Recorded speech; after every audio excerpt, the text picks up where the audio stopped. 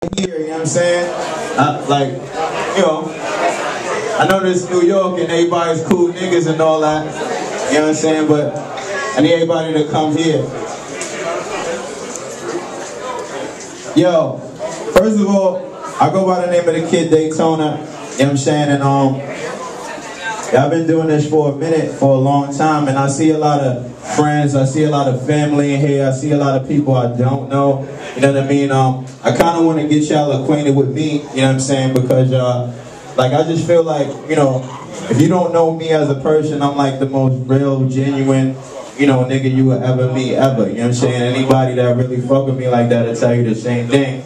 And I'm just real appreciative of y'all coming here for me. I don't know if y'all came here for the free Henny, or y'all really came here for me, but you know what I'm saying? Either way, man, I fucking feel the love, and I appreciate y'all for coming out and shit.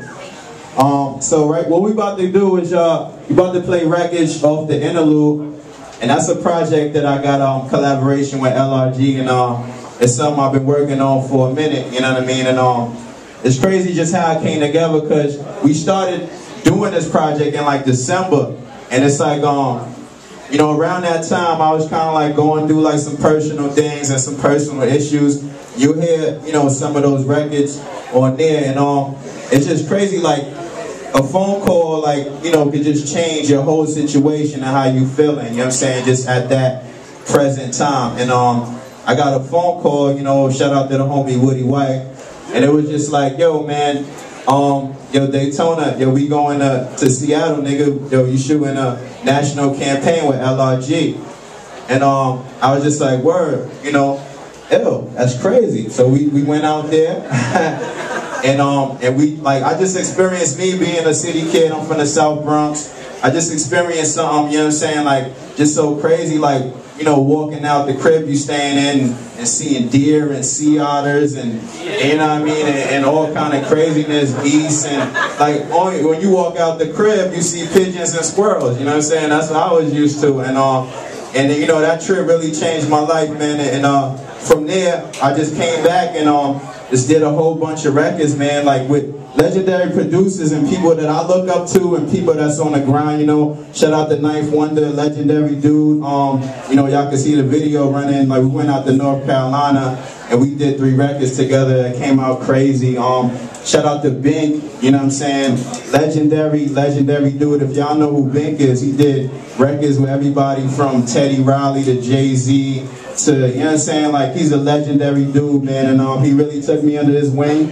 And, you know, fuck with me as a person first and foremost, and as an artist, you know, at the same time. And I got my brother, you know, 6 Cents, who's helped me along in my whole journey, you know, from the beginning, from the very start of everything.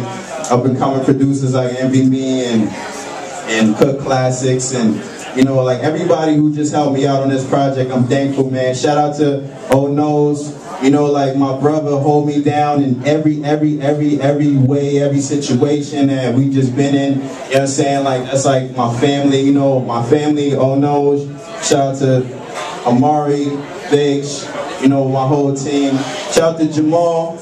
You know, I just had like a long journey in this whole industry thing. Like, I'm definitely not an industry dude, and I hate just playing that game, you know what I'm saying? But you know, like, in this industry, it's like, it's easy just to be like, man, like, the shit to fucking break you down and then get you down when you a genuine person.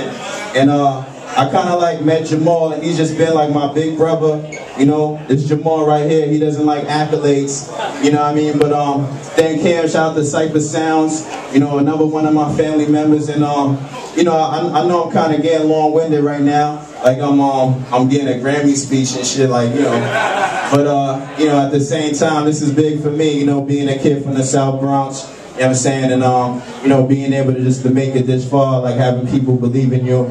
You know, shout out to LRG for really just believing me. I'm the first artist that they did, you know, they took it this far with.